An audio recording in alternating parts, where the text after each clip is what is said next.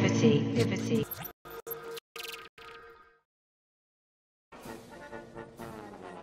Quella notte Carl incontrò il suo destino e io il mio, quasi. Dicono che quando uno incontra l'amore della sua vita il tempo si ferma. Ed è vero.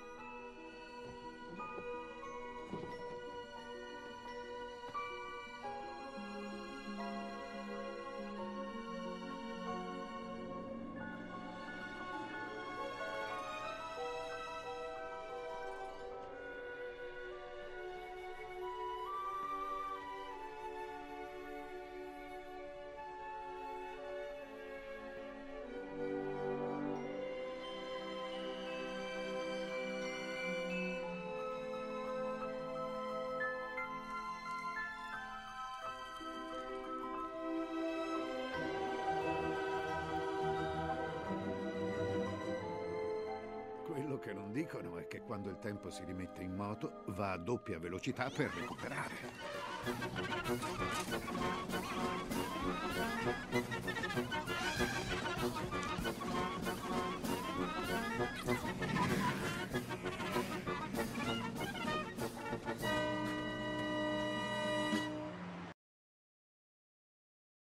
Buon pomeriggio popolo, lo so vi aspettavate prima che uscissi, invece in realtà vi ho mostrato prima la clip del film.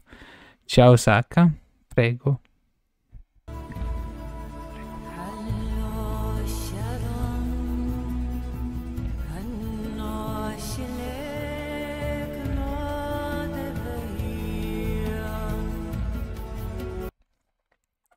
A posto? Benissimo, eccoti qua. Sapete, il problema a volte quando tocchi un regista, riuscirò a fare. Ok, ora siamo a posto. Ricordiamoci dopo che è in maratona,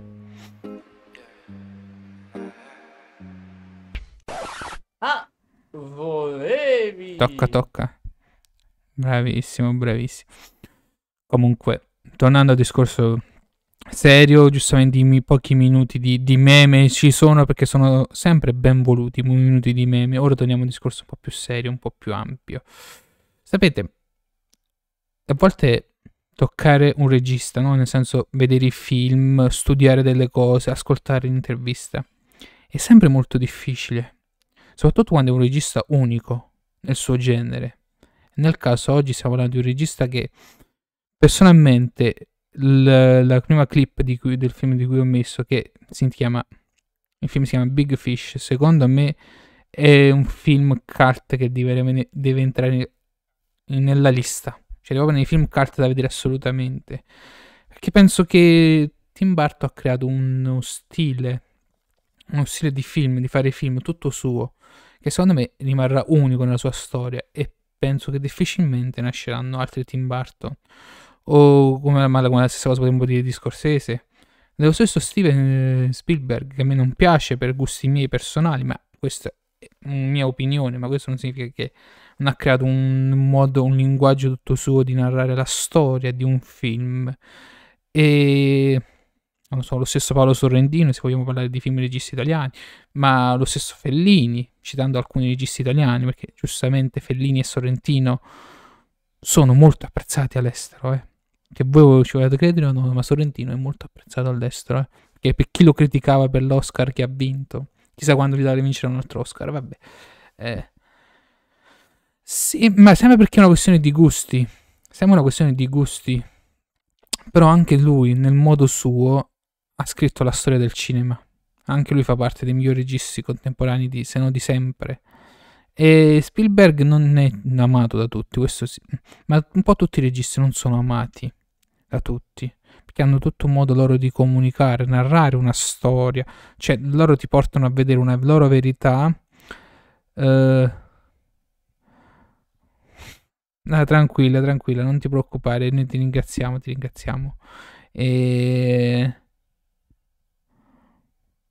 Ok, poi magari ci farei sapere com'è, se riuscì a imparare. Non ti preoccupare, sono cose che capitano a tutti.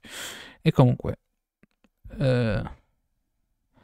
vabbè, fai una presentazione. Vabbè, ma vai tranquillamente, vai. Tranquillamente puoi farlo. Ecco qua. Ecco qua, comunque.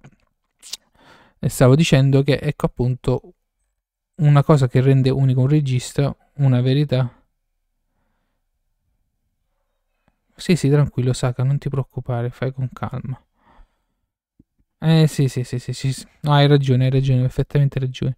E comunque, stavo dicendo, ogni regista ha un modo suo di narrare qualcosa, di farti vedere una cosiddetta verità, no oggettiva, ma soggettiva. Questo si usa la cosiddetta verità soggettiva. Perché anche se Tim Burton, come in questo libro qua che io ho acquistato l'anno scorso per fare gli esami, L'occhio del regista, 25 lezioni dei maestri del cinema contemporaneo. Lui Tim Burton non nasce come regista, ma dopo gli studi va a lavorare alla Disney. Solo che però cosa succede alla Disney in quel periodo quando voleva lavorare lui? Quando inizia a lavorare lui nella Disney ci sono 3 film animazione che stanno per uscire, da cui ora mi ricordo uno solo, Red e Toby, però comunque 3 film, tutti e 3 furono dei flop e purtroppo non furono costretti a tagliare i budget a tanti lavoratori. Tim Burton si doveva un po' inventare nello studio di animazione, che poi non aveva, poi ha scoperto anche che non era la sua strada. E una piccola chicca che c'è in queste interviste su Tim Burton, un libro leggero che alla fine sono delle interviste molto leggere, niente di complesso, e ci sono delle cose molto interessanti in queste interviste. Ecco appunto, tornando di Tim Burton, cosa che lo rende unico. Sempre avete visto nei suoi film, no? Come non a caso anche questo qui che ho proiettato, purtroppo è l'unica clip che ho trovato e non è stata molto, diciamo, molto facile da trovare, perché comunque è un film degli anni 90 che è Big Fish. Personalmente per me questo è un cult, meriterebbe di rimanere nei miglior film di sempre da vedere, non solo proprio di Tim Burton, a parte che il cast è stato eccezionale. Evan McGregor, mi domando perché non abbia vinto l'Oscar o pure una nomination, se non mi sbaglio ha avuto neanche una nomination, niente di niente quel film. E mi ricordo che all'epoca, quando vidi questo film, sto parlando di tanti anni fa, stavo al corso di teatro, quando proprio Peppe, il ragazzo che ha fatto le live con me su Dietro le quinte, disse: ma come, non conosci Big Fish? Oh, quello è un film che ti cambia totalmente la vita. Ed è vero, io per questo ho voluto iniziare da questo film qui, perché io penso che Big Fish sia uno di quei film, parte da vedere, ma veramente ti cambia proprio la prospettiva di vedere le cose.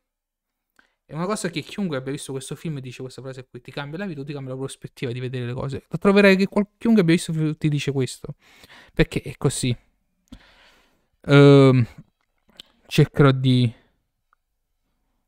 ecco appunto, non a caso, non è una fama per pura casualità, e cercherò di raccontarlo un po', ma senza fare tanti spoiler, perché è giusto che io sono sempre stato del parere che ti posso raccontare qualcosa in live, ma io voglio che tu recuperi, cioè mi farebbe piacere se tu riesci a recuperare il film, perché è un qualcosa di eccezionale. Allora in generale io cerco di evitare proprio spoiler grandi, ma cercherò un po' di raccontare il film per evitare di ecco, spoilerare tutto, e dopo magari uno non se lo vede più. Alla fine stiamo parlando di questo film, parla le avventure di Bloom, se non ricordo male il cognome è Bloom, poi nel dubbio ora controllo un attimo, perché ogni tanto troppi nomi dei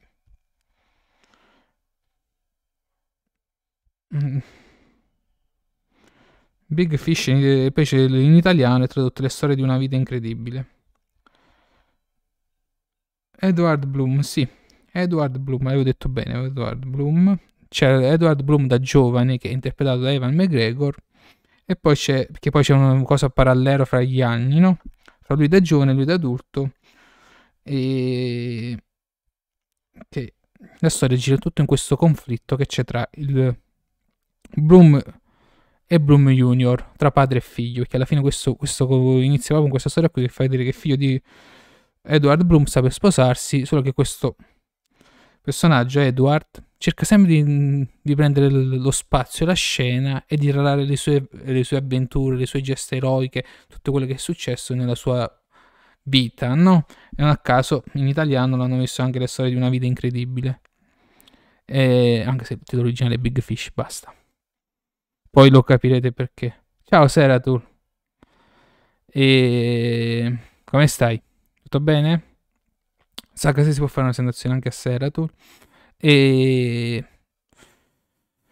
ecco appunto c'è questo conflitto che al matrimonio di Bloom Junior litigano e lui decide di interrompere i rapporti con il padre. Pure se poi il padre scopre di avere una malattia che prima o poi, se non ricordo male il cancro, che prima o poi morirà. Però nel frattempo tutte le storie che lui raccontava al matrimonio e tutto, fa vedere che c'è un ritorno al passato, delle scene, come lui perché scappa, tra virgolette, dal suo paese, dalla sua cittadina, incontra un amico, diciamo così, un amico, mettiamolo così.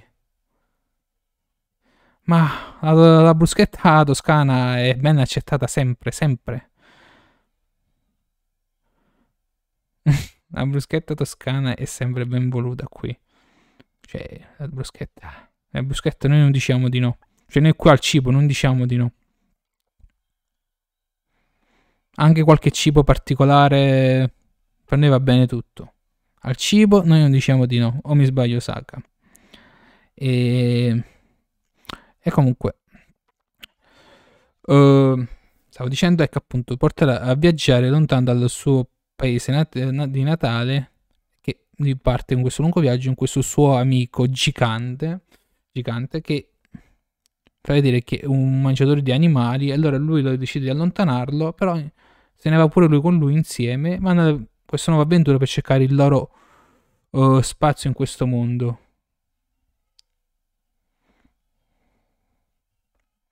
E vabbè, Saka, mangia tutto, non dire mai di no. Comunque, ecco appunto, troverà questo lavoro nel circo. Ecco appunto, troverà questa strada, proprio la clip che vi ho postato del film all'inizio live, che poi incontrerà la donna di cui si innamora, solo che però scopre che, ecco, la clip che vi ho mostrato fa vedere che lui la conosce nel circo, però scoprirà che pian piano più in là studia in un college dove che lei è fidanzata. Si dovrebbe quasi sposare dopo gli studi, ma poi alla fine riesce a farla innamorare di sé. E alla fine, quando si sono sposati e tutto, scoppia la guerra. Lui è costretto a partire. Va in Corea del Nord. Cercherò di raccontare sempre le cose. E alla fine fa vedere che scappa con 2 gemelle siamesi coreane, se le porta con lui in America e le fa lavorare sempre al circo dove stavano. Questa qui è una delle, tra virgolette, cose che succedono simpatiche. Sì. No, vabbè, ma lui è sempre sposato, Mi è sempre sposato, ha detto che con la donna che incontra al circo poi si riesce a conquistarla. Riuscirà a conquistarla.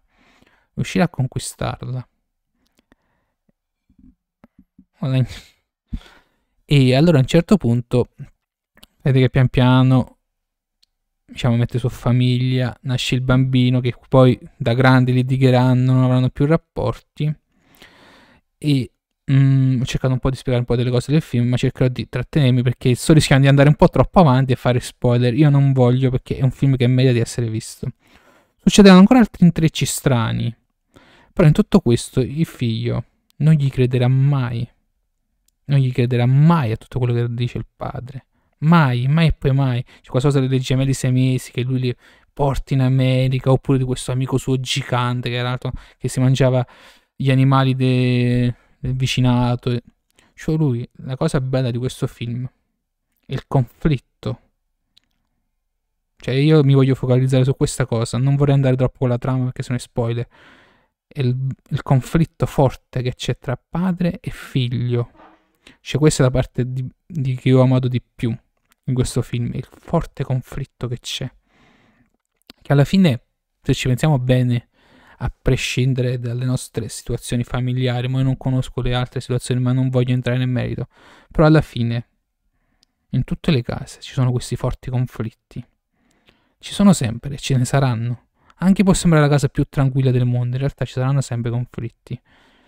Ed è questa una delle parti forti di questo film, forti, belle e veritiere, che comunque questo conflitto te lo racconta e tu lo vivi perché in realtà è vero, dici ok, io ho questo conflitto in casa, ma sono cose vere. E forse queste cose, non tanto quando sei giovane nel senso molto piccolo, adolescente, 17-18 anni, perché già dai 30 anni in poi inizi a capire che già è un po' più diverso. Però spesso e volentieri certe cose non le capiamo subito. E questa cosa di questo ti porta a far capire, con Bloom e Bloom Junior, questo conflitto, che poi tutto quello che raccontava il padre, tutte queste sue avventure, gemeli 6 mesi, guerre, questo gigante, tante altre cose, personaggi strani, personaggi alla Tim Burton, non erano proprio frutto della invenzione. Poi lo scoprirete. Anche la strega, sì, la strega che era interpretata da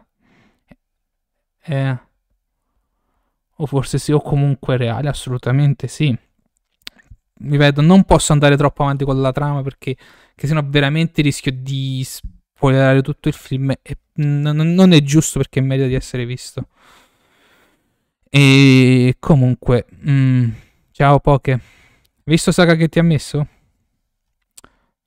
Comunque una presentazione a sera dolce da fare. Sì, ok, grazie.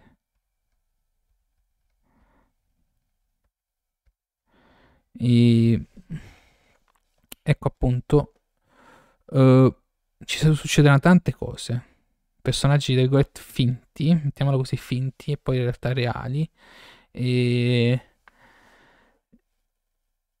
veramente una scena bella e conflitto, cioè tutto quello che succederà e poi lui scoprirà che non sta mentendo perché farà delle ricerche in tutto questo, cercherà di capire quale è vero e quale è finto, quale è realtà, quale non è la realtà.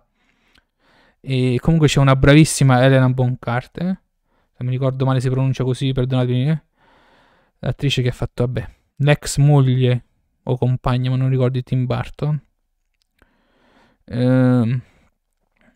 che è stata meravigliosa in questo film, ma come del resto in tutti i film.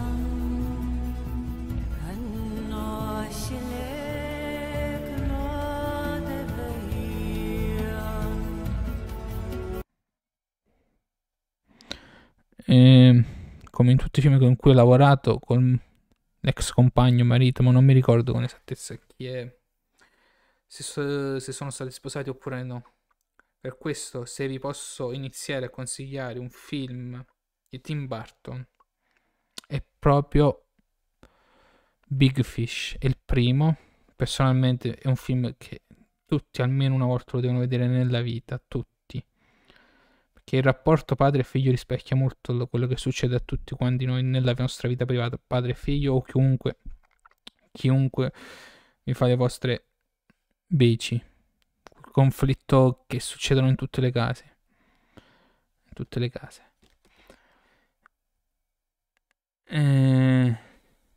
È questo. Vi consiglio assolutamente di vederlo perché ne vale la pena. È un film meraviglioso. E poi questa cosa del mondo fiabesco di Tim Burton che lo rende unico è proprio questo. Qui. Per questo cerco di trattenermi, ma aggiungo e ripeto una sola, anzi più che altro è ripetere una sola cosa che ho detto già prima. È un film che vi cambierà. Chi dice chi ha detto che gli ha cambiato la vita, però sicuramente vi cambierà la prospettiva. Questo è poco ma sicuro. La cambierà per sempre. Per questo ne vale tanto la pena. E ora vi mostro un'altra clip. Per questo, film da vedere, Big Fish, subito, correte. No, ora vi mostro una clip di un altro film di Tim Burton, però diverso.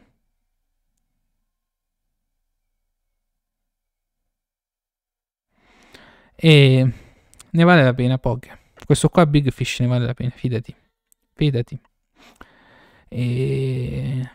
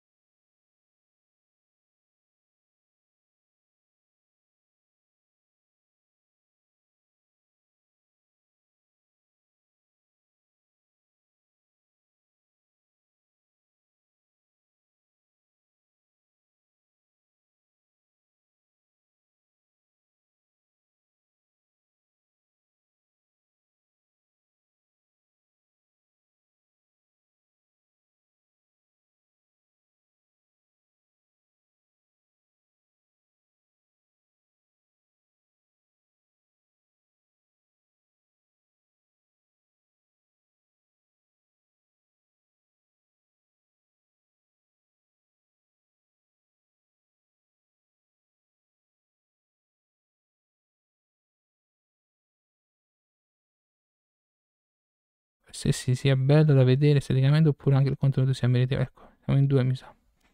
Bon. Elena Boncar. Non mi ricordo Boncarte. Vediamo. Vediamo, ragazzi. Tim Burton, come ho detto, è quel classico regista che ha scritto una pagina contemporaneamente dei film. Cioè, vuoi o non vuoi, quando vedi qualcosa di Tim Burton, dici, questo è stile Tim Burton. Qualsiasi cosa che vedrai pure in futuro, che vedere nei film qualcosa di fiabesco, oppure in questo caso gotico, ecco appunto, nel stile gotico, in questo film di animazione, è tutto che stile di Tim Burton, è tutto opera sua. E spesso e volentieri, se capita anche, diciamo, non tanto parla delle generazioni mie di saga, però alla fine pure quelli là, tra virgolette, piccoli, oppure quelli che hanno visto il film dopo l'uscita, quelli là nati dopo l'uscita del film, che se non ricordo male, o questo film è del 2004 o 2005-2006, ma non mi ricordo. Però una cosa che ricordo sicuro è che ebbe la nomination agli Oscar come miglior film d'animazione. E alla fine, vabbè, stiamo parlando di un classico che tutti conosco. E sì, ma vabbè, magari se sembra una scelta. Questo penso che sia una scelta di registica sui personaggi, quasi lì nel stile gotico. E alla fine che cosa è? Un film d'animazione, penso è uscito tra il 2004 e il 2006. Siamo al 2024, facciamo che sono passati 20 anni dall'uscita di questo film, no? Io penso che questo è uno dei classici film più belli che sono usciti negli ultimi 20 anni di animazione, ma non solo per la storia in sé per sé, anche per lo stile, per le ambientazioni, per tutto quello che è girato. Vabbè, alla fine in un periodo storico molto lontano, purtroppo per fortuna, un periodo storico molto lontano, una famiglia dalla sposa all'altra famiglia, cioè nel senso, chiedo bene per la spiegazione orrenda, perché ero distratto fra le parole e mi sono confuso io. Due famiglie si mettono d'accordo per far sposare i loro figli.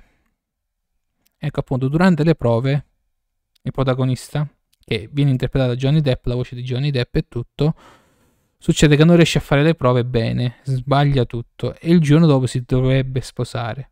Succede che lui va nella foresta, improvvisa le prove, ci riesce, mette l'anello a un albero, quello che sembrerebbe un albero in realtà è un cadavere, e lei riprende vita. La cosiddetta sposa riprende vita. Lui si ritrova sommerso sottoterra e è sposata con lei. Molto tra virgolette sposata, perché non hanno fatto niente di che. E lui però non la ama. Lui vuole tornare su. Con una scusa ci riesce insieme alla compagna, diciamo attuale compagna. E ciao Amon. Però quando la sposa cadavere se ne rende conto che lui è salito sopra solo per un solo obiettivo, se lo riporta giù.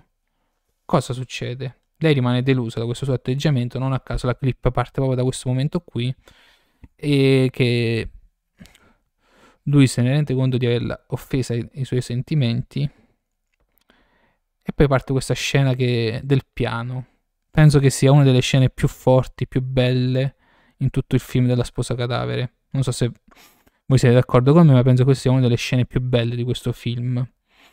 E ecco appunto, qui si vede veramente, forse, anche se è un'animazione, penso che qui si vede qualcosa di molto forte emotivamente parlando, nel senso che capisci di aver sbagliato, di aver offeso i sentimenti di una persona, anche se non è più viva rispetto a lui, perché lui è ancora vivo. Cioè lui si trova sottoterra fra i morti, non volendo, non è morto. E capisci di aver sbagliato, allora cerca di rimediare. Vorrebbe anche far capire alla sposa cadavere che in realtà lui vorrebbe stare su. E oddio, ho paura di andare troppo avanti, perché sennò c'è il rischio spoiler. E anche se qua vedo che tutti l'hanno visto, allora Stavolta vado avanti, stavolta non mi fermo.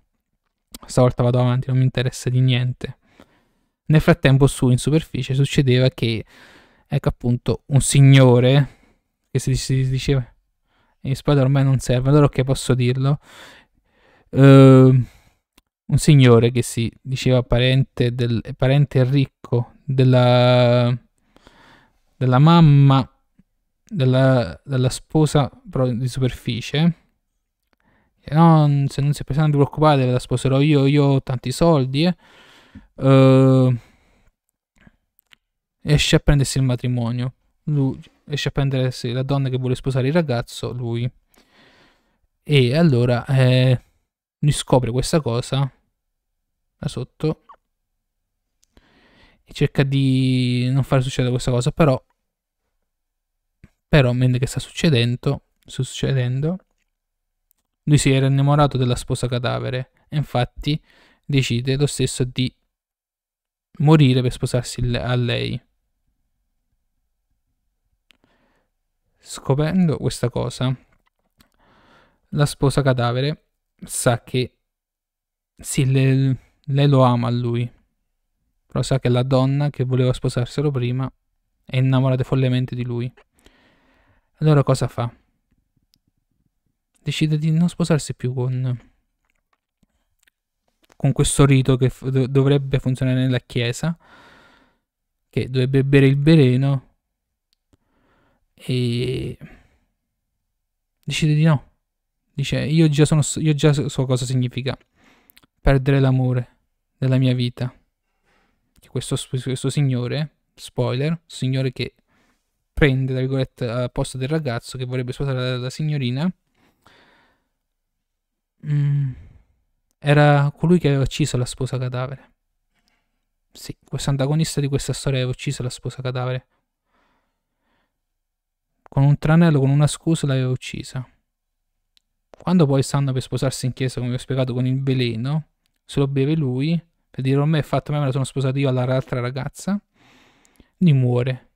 E i morti possono vendicarsi. Ora, la sposa cadavere fa sposare i due e lei, uscendo fuori dalla chiesa, finalmente è libera e vola via. Scompare con il vento. Scompare. Finisce così. Lei si è sacrificata per la coppia. Quello che aveva ucciso a lei si sono vendicati i morti. E poi c'è un'aria selvatica che appare. E la sposa cadavere vola via con il tempo. Con il vento. Oggi sto sbagliando di tutto e di più. Va benissimo. E niente. Questa è la sposa cadavere. Come stai, Ari?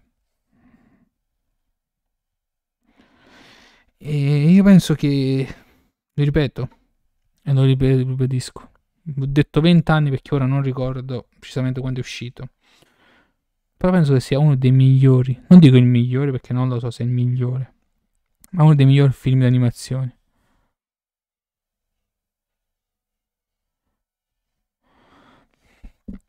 È questo.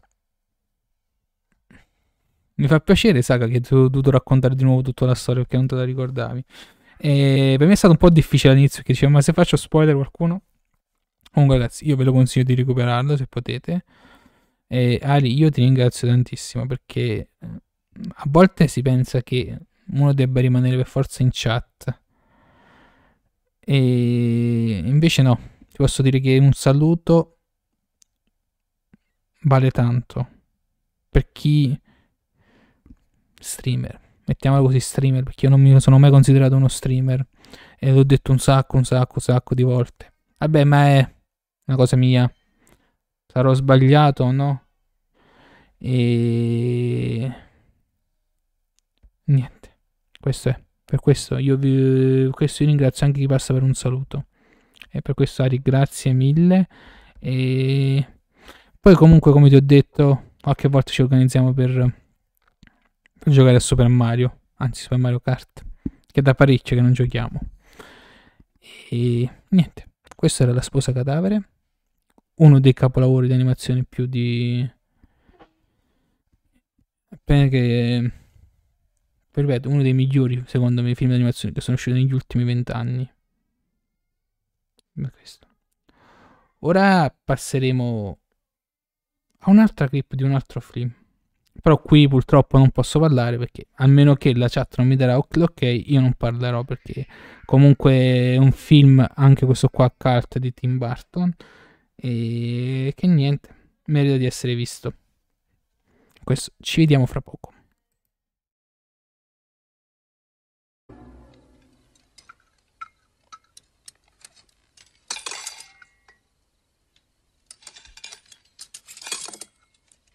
Kevin.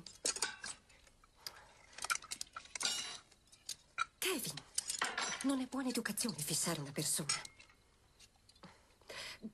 Kevin, pensa come ti potresti sentire se qualcuno ti fissasse. Io non ci farei caso. Bene, io sì, quindi smettila. Questo è per te un grande cambiamento, vero, Eddie? Si chiama Edward. Credo che preferisca Edward. Sì, va bene. Cosa hai combinato in quel vecchio e grande posto, Ed? Di lì il panorama doveva essere stupendo, non è vero, Ed? Edward.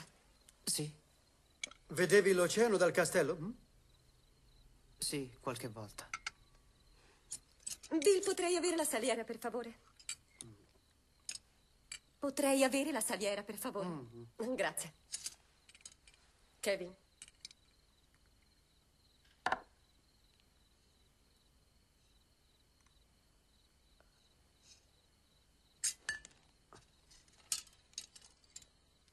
Kevin.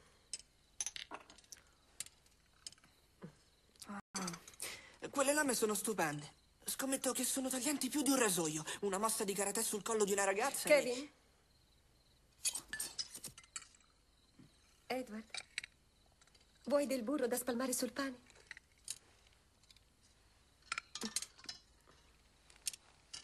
Ma bravo! Grazie. Ehi, lo porto alla riunione di scuola di lunedì. Kevin, ora ne ho abbastanza.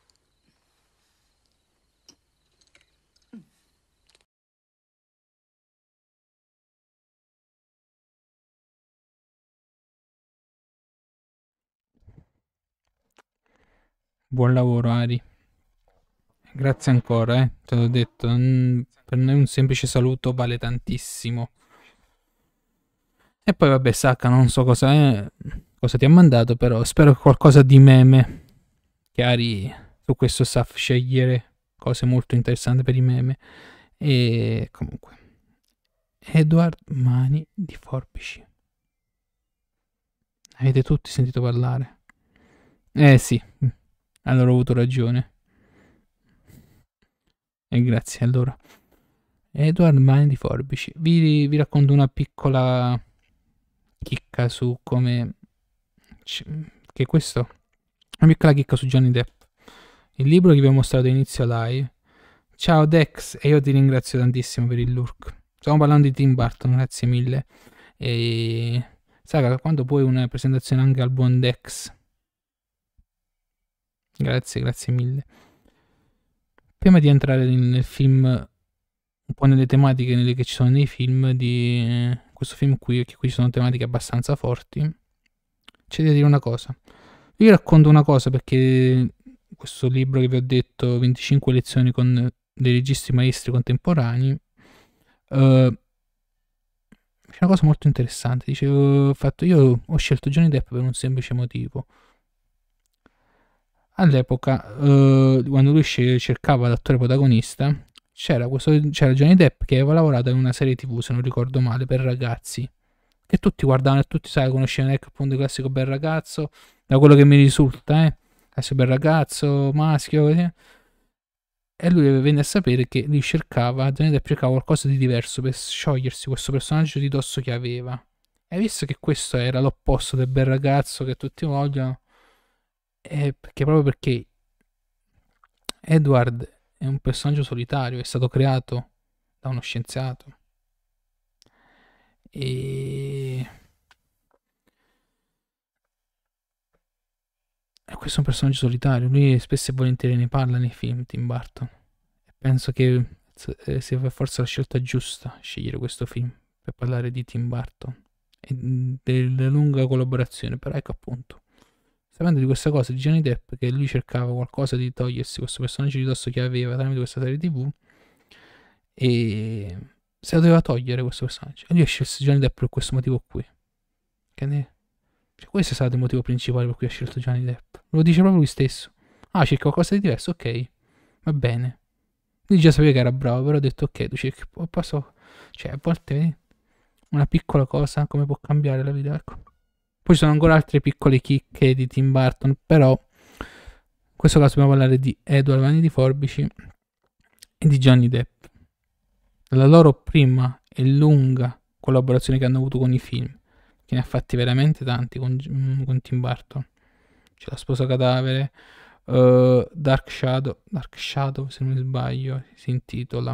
Vediamo un po' la loro lunga carriera vediamo un po', un attimo, solo vi dico tutte le collaborazioni che hanno avuto Johnny Depp e che hanno avuto veramente un sacco, ma parecchi,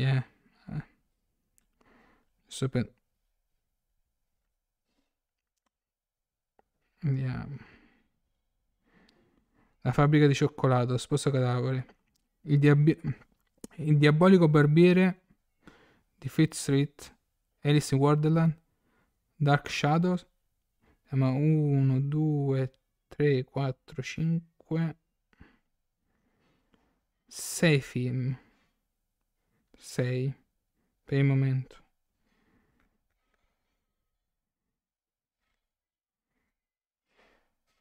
Vediamo se c'è qualcun altro che mi sono perso il titolo.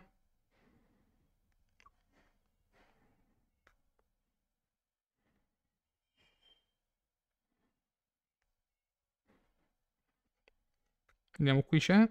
No. 6 film. Beh, è tanto per un attore regista lavorare in 6 film, soprattutto 6 film da protagonista. No, tranquillo. Allora, sacca chat, se voi l'avete visto questo film, io andrò avanti con la storia, se no mi fermerò a un certo punto.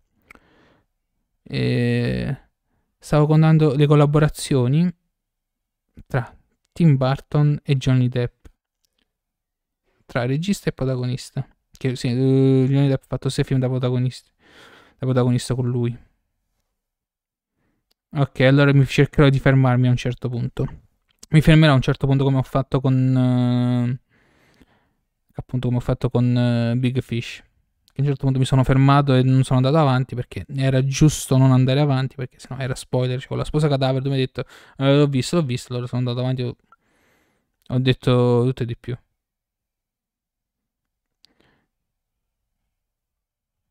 Su Edward, vai.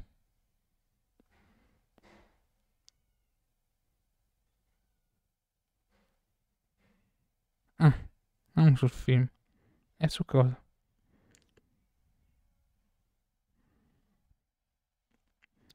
Ok. Non sul film, sulla società. Interessante. Dica, signorino, dica.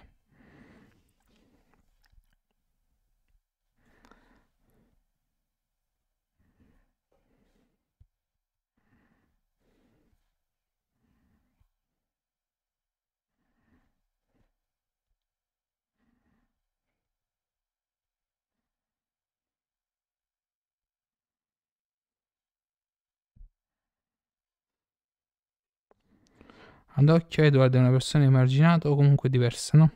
Bella domanda. No, in realtà Edward è una creazione. È stato creato in un laboratorio. È stato creato in un laboratorio da un scienziato. Che poi si vedrà durante il film come è stato creato e tutto. Che aveva delle fasi.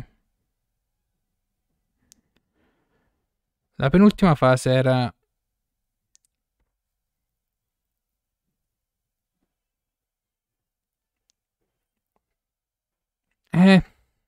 Sì. Sì. Diciamo di sì, perché si diventa popolare, ma poi succedono altre cose. Comunque sì.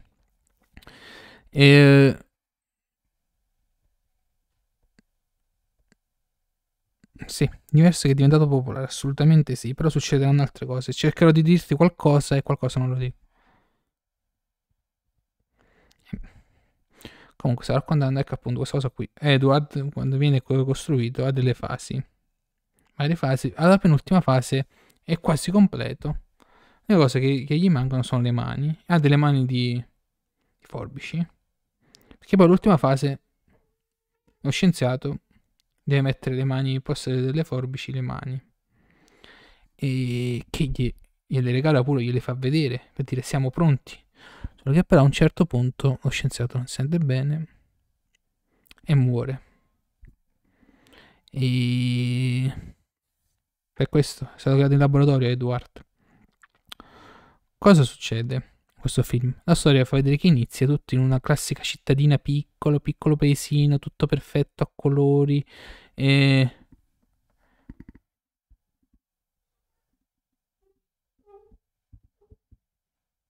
Birbante.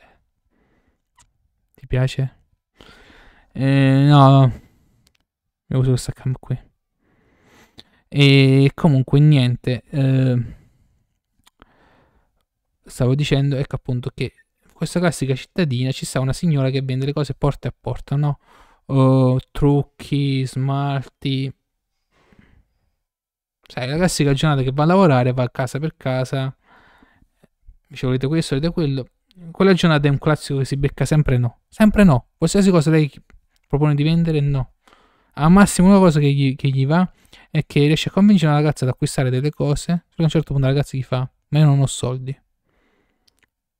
Questa è venditrice di porta a porta.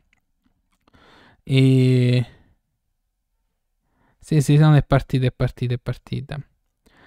E comunque la signora gli chiede, si gira e nota questo castello dove viveva questo scienziato.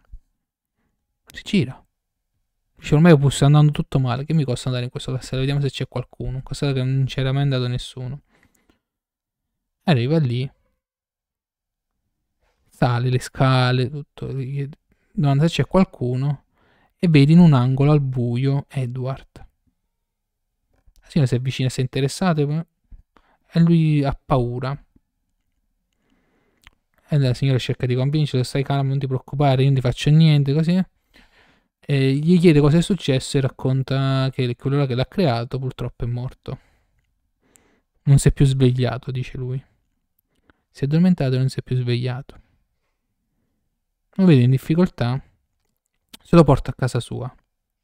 Che lei ha una famiglia, una figlia di 18 anni, un figlio di magari 12-13 anni massimo, e il marito.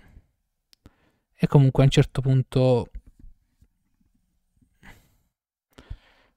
lo aiutano un po' a mangiare tutte le difficoltà che ha ai primi tempi. Infatti quella è una scena iniziale del film, quella del pranzo. E giustamente la signora molto buona, lei molto brava, cerca di aiutarlo, gli dà dei vestiti nuovi, cerca di farlo sentire subito a casa, gli dà la stanza della figlia e però qualcuno vede questo Edward a casa di questa signora. Poi sapete com'è, piccolo paese, uno chiama a destra, un altro chiama a sinistra, c'è un ospite in quella famiglia, non sappiamo chi è, l'ho visto un po' strano, così è, e che infatti lui parla poco e niente, ha degli atteggiamenti tutti diversi, mettiamola così, molto diversi, Edward, e poi pian piano inizia ad ambientarsi nella famiglia e inizia a lavorare per non farsi vedere come giardiniere nella casa.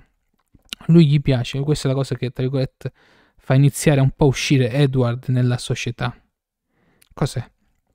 Come giardinaggio, perché nel castello dove viveva Edward aveva fatto tutte sculture con cioè facendo il giardinaggio facevano tutte delle forme, ogni pianta che c'era oppure delle rasure ci faceva una forma, che ne so, la famiglia, un delfino, tutte tagliate da lui con le sue mani da forbici. E Druk si è ricordato qualcosa di molto interessante. Si conferma. Lui poi dorme nella stanza della figlia che ha un letto ad acqua. Che, essendo che le mani di forbici, lo buca. No, ti ricordi una cosa molto giusta, Druk. Tranquillo, hai detto bene. E succede che a un certo punto, quando iniziano a vedere questi lavori che ha fatto, che poi si improvvisano in un barbecue nella famiglia della signora, perché poi giustamente vedi un po' come l'ambiente curioso dei piccoli paesi, no? Che non è il mondo, ogni mondo è paese. Con una scusa che la chiamo e dicono oggi facciamo il barbecue a casa tua, tutto il paese va lì. Tutta la cittadina, come meglio. Tu quando sai iniziano a fare quelle battute con lui, senti che ha le mani di forbici, inizia a dire oh, venire a giocare a carte con noi, l'importante è che non rompi le carte, non tagli le carte. Oppure alcuni bambini dicono sempre ad Edward vuoi venire a giocare con noi, sasso, carte e forbici. Battute così, finché poi ecco appunto da tagliare giardinaggio. Ciao Danny. Da giardinaggio inizia a tagliare i capelli, anzi i capelli, il pelo agli animali, ai samanubi. Mettiamola così. Inizia a tagliare così finché una signora non si fa tagliare proprio i capelli, inizia a tagliare i capelli anche alla signora. E così diventa proprio popolare. Edward Mani Forbici diventa popolare così, tramite queste sue mani che taglia i capelli, fa giardinaggio e tutto diventa popolare in questo paese. E non diventa più quel tipo strano, ecco appunto, quel tipo ambiguo strano che era Edward di Mani di Forbici, e che era emarginato, non è più emarginato. Qualcuno si innamora anche addirittura di Edward, una signora, e poi la parola che ho usato prima, togli la I, metti la A, perché diciamo che la signora lo ama, vorrebbe fare cose, ma lui si rifiuta. Inizia a far girare una brutta voce su di lui, e quella popolarità che tra virgolette aveva preso se ne scende sempre più giù. E mi fermo qui. Mettiamo che la popolarità c'è e poi scende giù, perché sennò dopo vado avanti con la storia e ecco appunto Danny l'ha visto, ecco appunto l'ha visto e penso che è veramente bello, anche se il mio preferito di Tim Burton rimane tutto ancora oggi Big Fish. Hai detto bravissimo Saka, l'hai detto in dialetto napoletano, ma va bene lo stesso. E mi fermo qui perché tu ancora non l'hai visto Saka, non vorrei fare spoiler. Però Danny può confermare che è un film bello, molto molto bello. La storia è molto forte dell'emarginazione popolare e di nuovo emarginazione.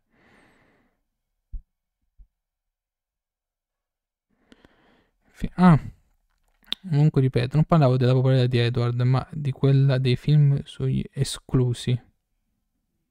Film esclusi. Ma esclusi il protagonista o esclusi nel senso dei film magari di Tim Burton? O magari su altri film che lui ha fatto, tra virgolette, non sono stati ben capiti.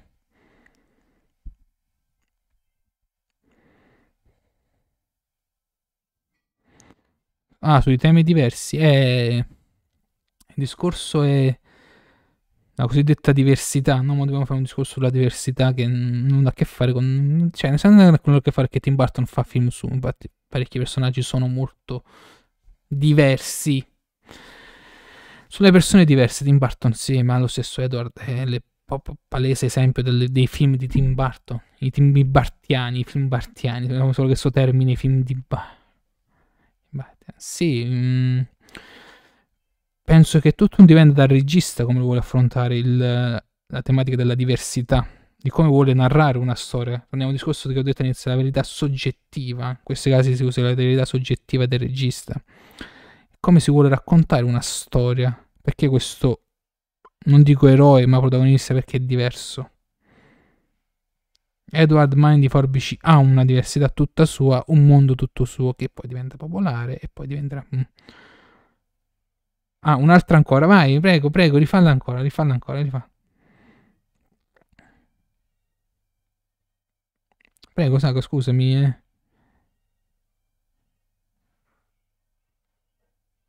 Nel frattempo mi sono risposto da solo. Ok. No, prego, prego.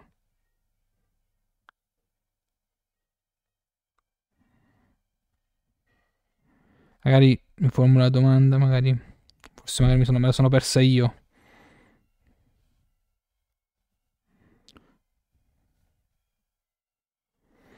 Ah, questi personaggi sono diversi, vuol dire che sono un'eccezione. 1 su 1000? No. Ma il discorso è... No, che sembra... Sembra una bella domanda perché è molto complessa. Io sono sempre del parere che cioè, una risposta è sempre un'opinione, non è detto che la mia sia la risposta giusta. Ma il discorso è, secondo te, perché questi film le persone vanno a vedere? Che questa società, per come è fatta, magari un esempio molto stupido e banale, lo faccio molto, molto sulla pratica, mettiamola così. Questa società è fatta che tu devi svegliarti la mattina, andare a lavorare e ritornare a casa. Faccio andare cose di tutti i giorni, no? Svegliare, lavorare, torni a casa. Svegliare, lavorare, torni a casa. Svegliare... Molto. Ma questa società ti ha formato, parlando di lavoro, no? Di studio e tutto. Ma la domanda banale te la voglio fare. Ma lavori per vivere? Ma qualcuno ti ha mai chiesto se sei felice?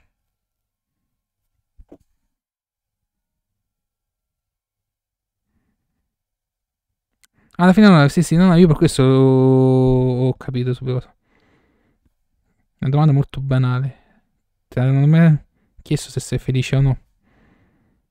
È vero che la felicità oggettiva è tutto, ma te l'hanno mai chiesto?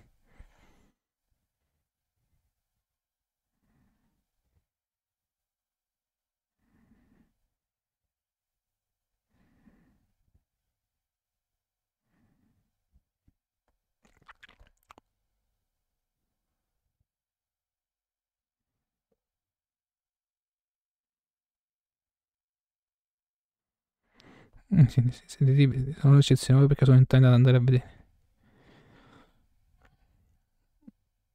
Ma torniamo sempre a un discorso. No, ma sì, figurati, hai ragione. Hai ragione, no, il discorso è perché se tutti, se non tutti sono diversi, però perché tenti ad andare a vedere. Il discorso è non vieni educato, perché ho fatto la domanda sulla felicità. Oppure la stessa cosa. Una domanda ancora più, molto più all'italiana. Chiamala così. Così mi vuoi, ti faccio vedere pure nella camera. Perché?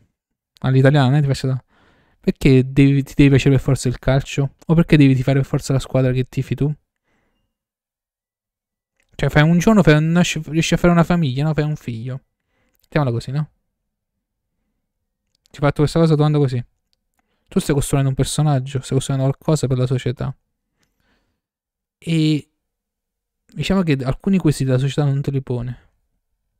Bravo, bravissimo, bravissimo, bravissimo, sei stato bravissimo. Ecco, appunto, io ho fatto un esempio del calcio, ti stavo facendo all'italiano per farti capire molto più. Proprio perché ti forma molto più per essere un bravo schiavo piuttosto che dirti se vuoi essere felice. Oppure dove sta scritto che mio figlio gli deve piacere per forza il calcio? Perché deve per forza di fare magari la squadra che tifo io? Oppure non può essere. Oppure magari mi dice. Che ne so, ce ne sei, mi vendrò papà. Papà, ma io voglio fare. Che ne so, rugby. Anche se io dico. Bravissimo. Rugby, ma la pallavolo. Basket. Il golf. Cioè, vedi quanti sport molto belli. Il tennis, il paddle. Cioè, di che cosa stiamo parlando? Ah, vabbè. Io ho fatto un esempio dello sport, io ho detto l'esempio del calcio perché per l'Italia il calcio è come la religione, cioè uno sport che dovrebbe unire. Cioè, non a caso io perché quando parlai, tu perché non c'eri quando ho parlato di Rush, perché avevo scelto di parlare esclusivamente di un solo film, proprio per questa riflessione qui che tu stai scrivendo. Perché il calcio, cioè lo sport in quel mondiale del film di Rush ti racconta proprio, tra virgolette, non ti racconta tutto, perché secondo me lì ci è mancato la cosa più fondamentale. Cioè loro non erano solo rivali sportivi, ma secondo me c'era anche una sorta di amicizia che forse non viene molto raccontata. Viene forse messa un po' sulle righe, perché alla fine Niki Lauda e James Hunt, i piloti che hanno scritto la storia della Formula 1, vivevano per un anno o due insieme a Londra nella stessa casa prima di diventare famosi, hanno vissuto nella stessa casa.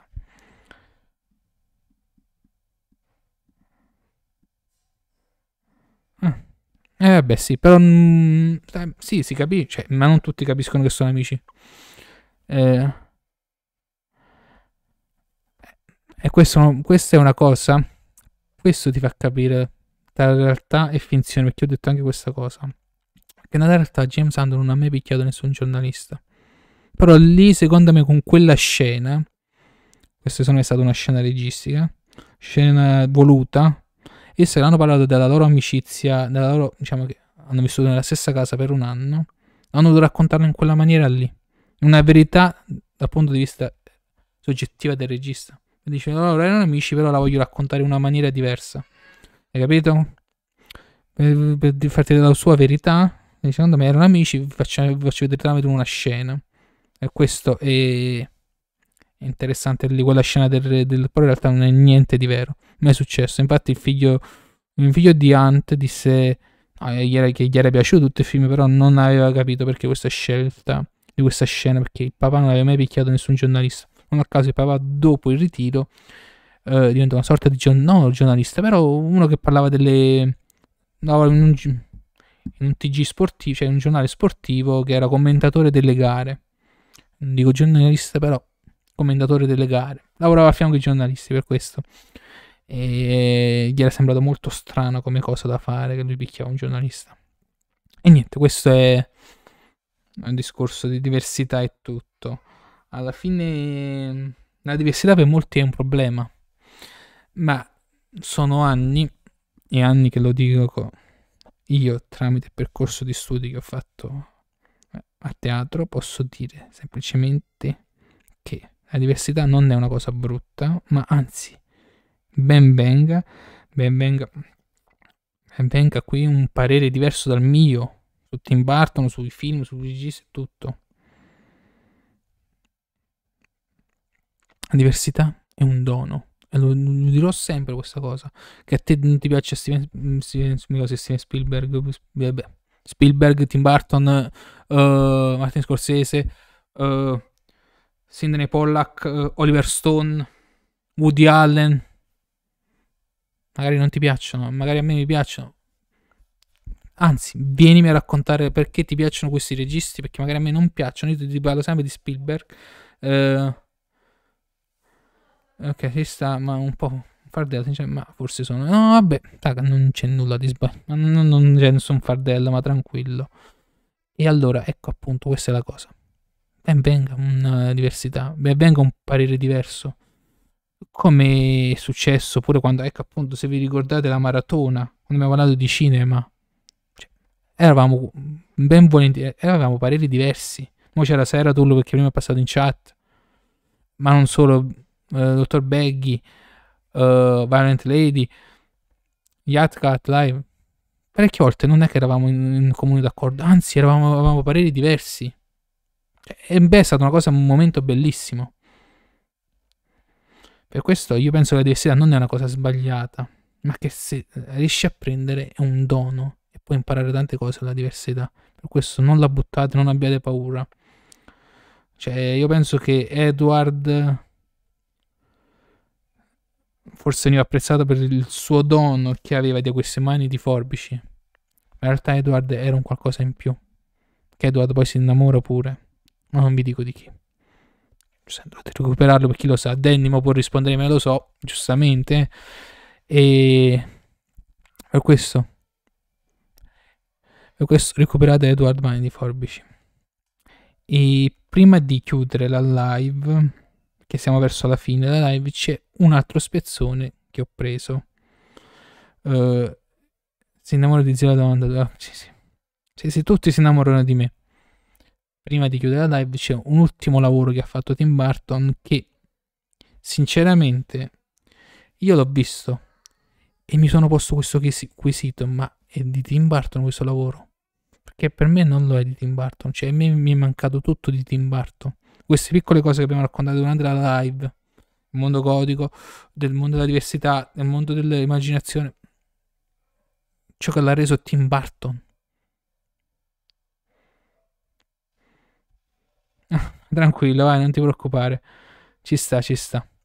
E questo, vediamo l'ultimo lavoro che ha fatto, ma penso che avete già capito di chi sto parlando. E poi ritorneremo qui in live per fare quest'ultima riflessione.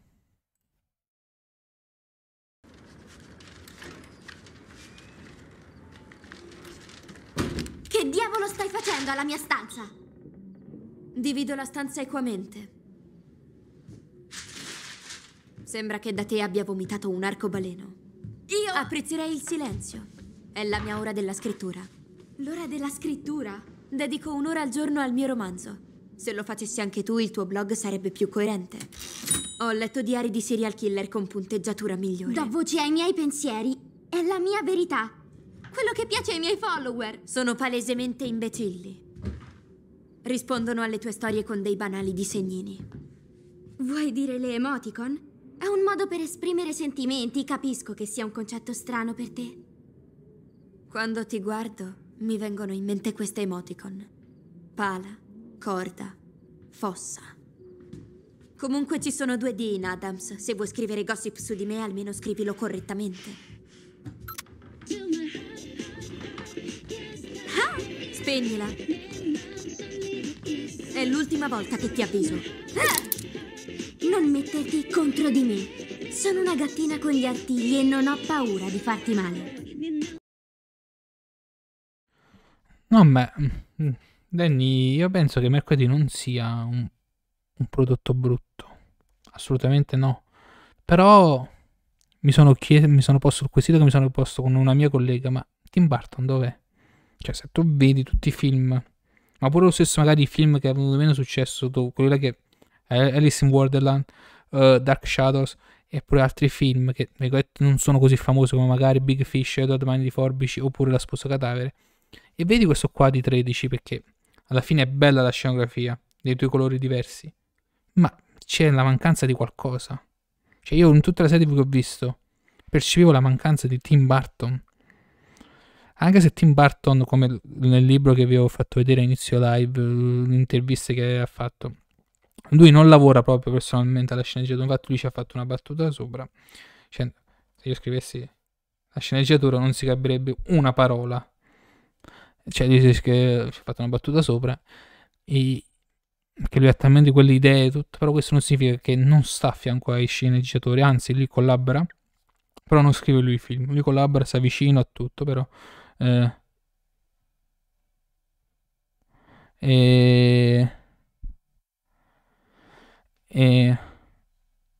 anzi no, ma io non ho mai detto che non è, purtroppo non sembra Tim Burton, e questo dispiace perché Tim Burton è ripeto, quel regista che ormai quando un giorno si leggeranno i libri di storia del cinema, Tim Burton ci sarà. Tim Burton già ci è entrato, ma ci è entrato proprio di prepotenza. E non vedendo questa serie TV, la domanda che ti poni, ma Tim Burton? E questa cosa che mi è dispiaciuta, perché sempre se il prodotto di mercoledì non è male, certo, io sono più un appassionato di mercoledì da bambina che fa cose brutte. La famiglia Adams io mercoledì la adoravo proprio per questo, per il personaggio che era mercoledì, come nei film, che poi l'attrice della serie TV l'italo-americana, l'insegnante buona, ma molto buona tra virgolette, che poi è l'antagonista, era lei che faceva mercoledì da bambina, era la stessa attrice.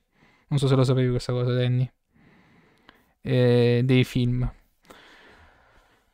Adesso mercoledì tutto scuro, sì, ma mercoledì è tutto scuro, però vedo la cosa che mi ha più deluso di questa cosa, non se perché per la storia alla fine ci sta una mercoledì un po' leggermente diversa, però mi è mancato proprio la magia di Tim Burton, proprio la magia che ti porta in questo suo mondo fiabesco, immaginazione, tutte le sfaccettature della società che, tra virgolette, lui non è che disprezza, però le cose che lui non condivide. E ad esempio, non a caso, uno dei film che secondo me io devo recuperare è quello là su un regista che è stato considerato sempre con Johnny Depp. Ecco, appunto, questo forse è un altro film che io non ho contato per errore mio. 7° film. Johnny Depp che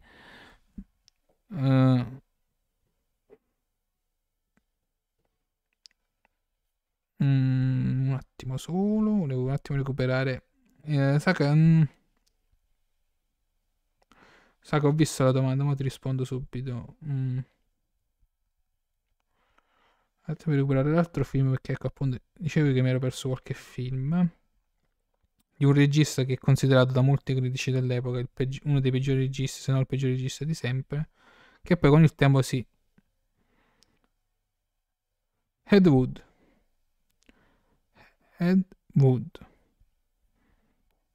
è un film che io devo recuperare, che regista proprio lui. Visto? No.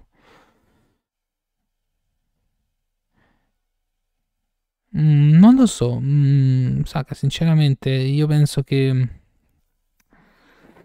io ti darò un parere molto semplicemente. Secondo me gli è stato proposto il progetto, secondo me, e magari ha deciso di farlo, e magari diciamo che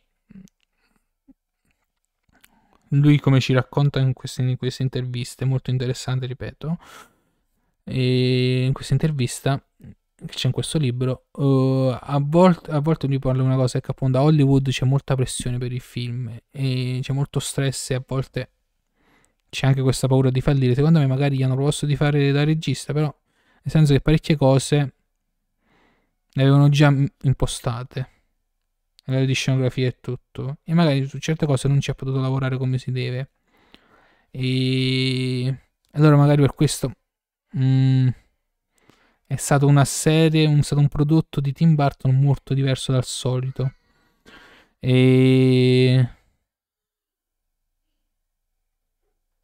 per questo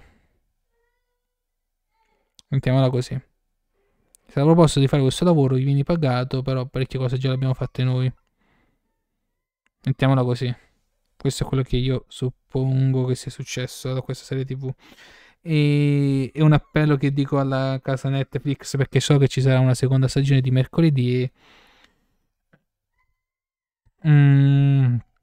semplicemente lasciate lavorare Tim Burton come si deve.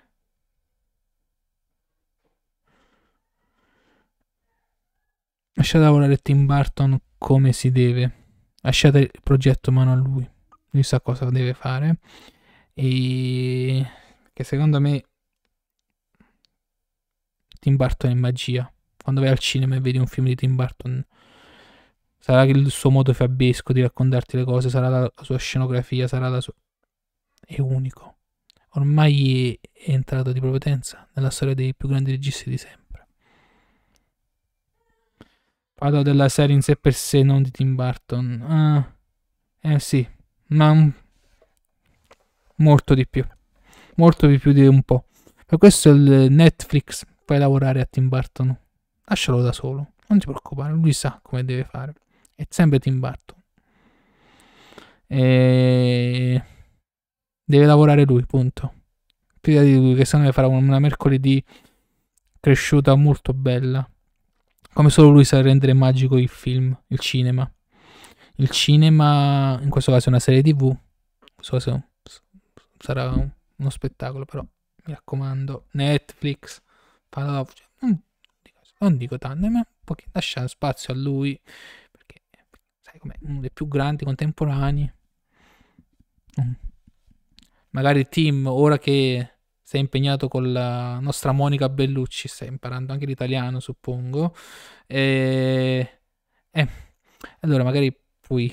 no, sto scherzando. E chi quando mai mi ascolterà Tim Burton? Lo so, è un'industria cinematografica. Se Monica ti ha insegnato un po' italiano, cerca di lavorare solo tu, cerca di fare la tua magia perché sei unico, sei uno dei migliori, punto.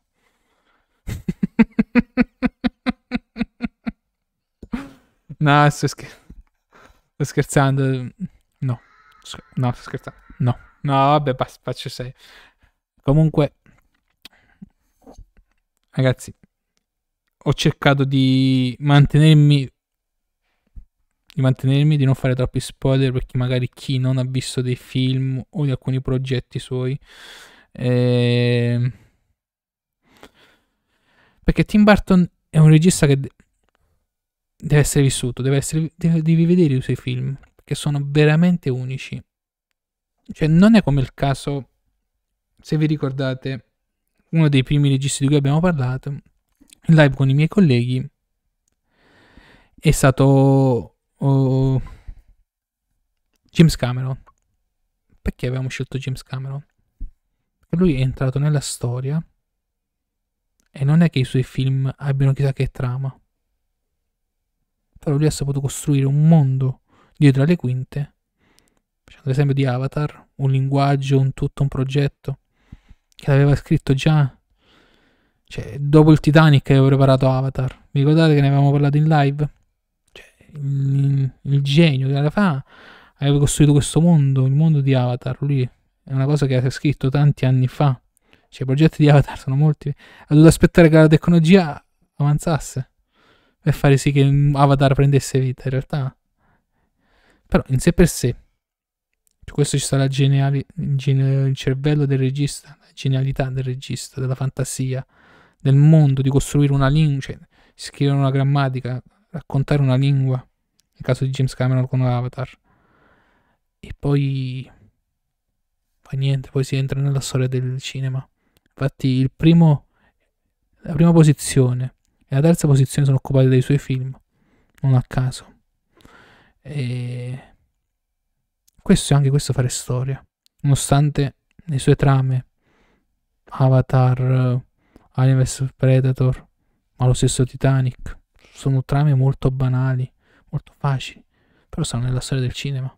Cioè, alla fine, come dico sempre io, il Titanic è semplicemente un Giulietta e Romeo su una nave. Questo è il Titanic.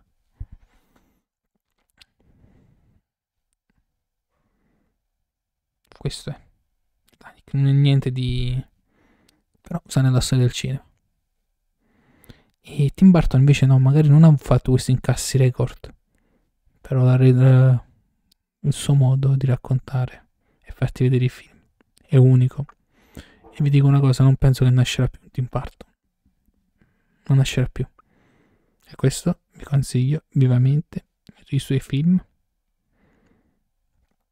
Io ne ho visti altri, diciamo, che hanno avuto meno successo, come ho citato prima.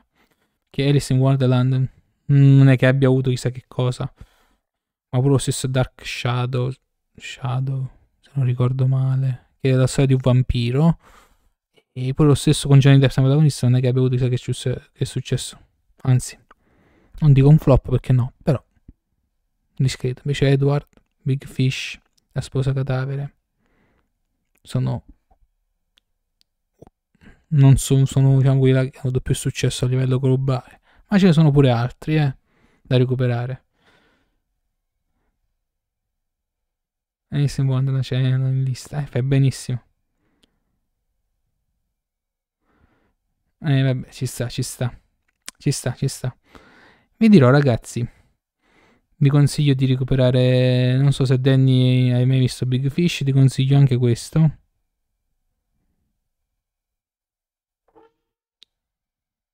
Ho capito che tu hai l'abbonamento a Team. Se Big Fish non hai visto, ti posso dire che ne vale la pena. Per me è il migliore. Per me è più bello anche di Edward Mani di Forbice, personalmente. Mio parere. Ti consiglio di assolutamente magari lo vedete, magari lo vedete insieme a Kevlar pure, che ve lo consiglio vivamente di vederlo.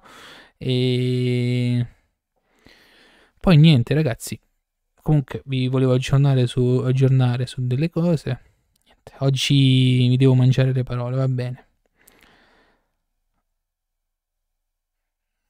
Vabbè, tu magari sai il trailer su YouTube, se non ricordo male. C'è Evan McGregor come protagonista.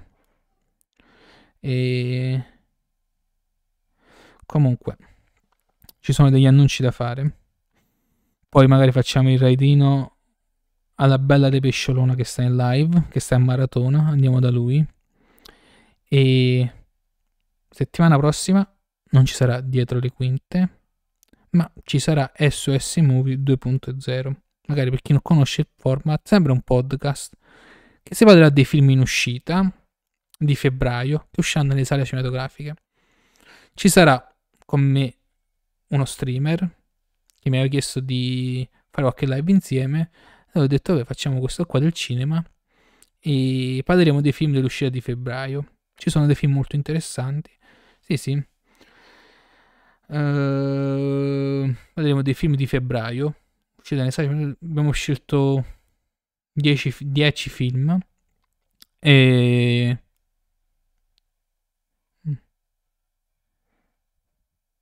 no, non ce l'abbiamo. No. Un comando da aggiungere, ecco appunto. E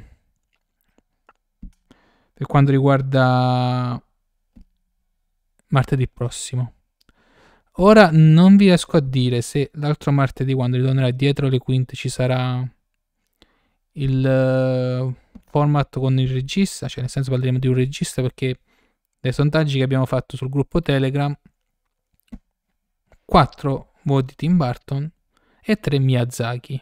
Miyazaki regista, no Miyazaki quello dei sorsi, Miyazaki regista. Perché essendo che stamattina e oggi pomeriggio mi sono messaggiato con no, sempre martedì pomeriggio lo alterno, cioè faccio 3 live di Dietro le quinte e una di SOS Movie. Faccio 3 e 1. E infatti nel diciamo SOS Movie di dicembre ne avevo parlato del film di Miyazaki.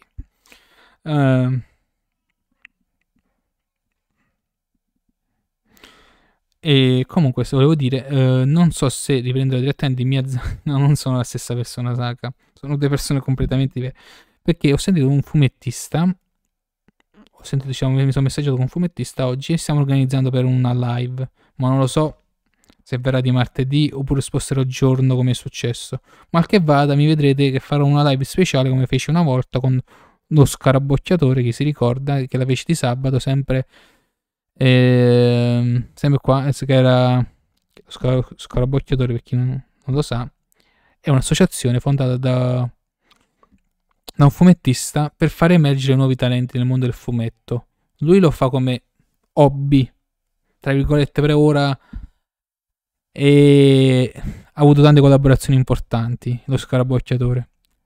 Però lui principalmente nasce come associazione per far emergere nuovi talenti. Lui ogni tanto si diverte ancora tutt'oggi, però che lui è un commercialista, questa cosa simpatica, questo qua lo scarabocchiatore. Allora facciamo questa live di proposito di sabato. Castello Errante di... Lo sto vedendo, lo sai che mi sono arrivato a metà film? Non so. Ok, non sto vedendo.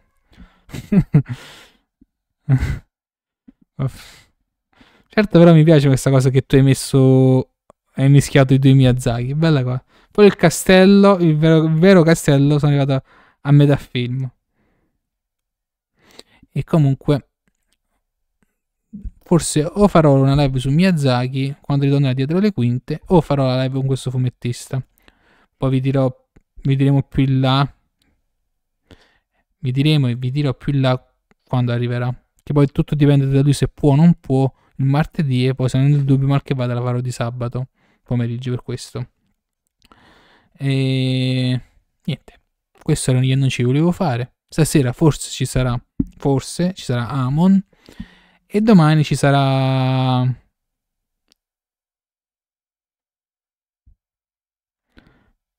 con Dark Souls 2, il forno della pizza, capricciosa. Va benissimo. Ci metto un film margherita o capricciosa, Dark Souls 2. E metto in sottofondo la voce di qualche pizzaiolo di Napoli.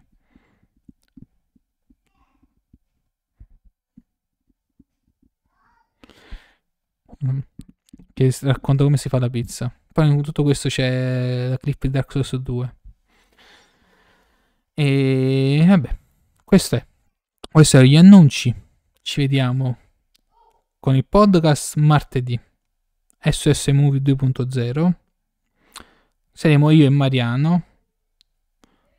E nulla. Questo è quello che gli annunci che vi devo fare.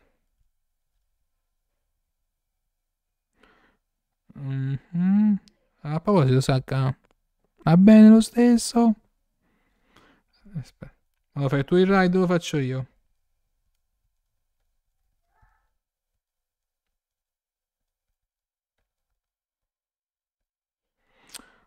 Con me ci vediamo giovedì, che porterò l'ISOP. Però comunque qua da speedrun c'è sempre, perché io comunque mi sto allenando lo stesso. Io mi alleno in allenamento sempre, La speedrun si farà.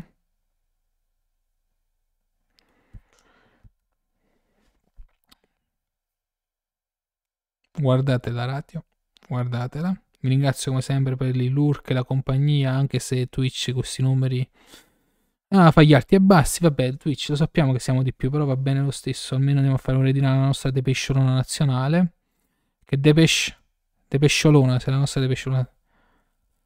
No, ancora no. Cioè, nel senso, mo fra poco lo faccio partire. Guardate la radio, guardatela. Danny, grazie per la compagnia. Grazie a tutti. Grazie a tutti che sono passati anche per un semplice saluto. Guardate la radio, guardatela. Ci vediamo giovedì con l'SOP. Ciao popolo. Ciao.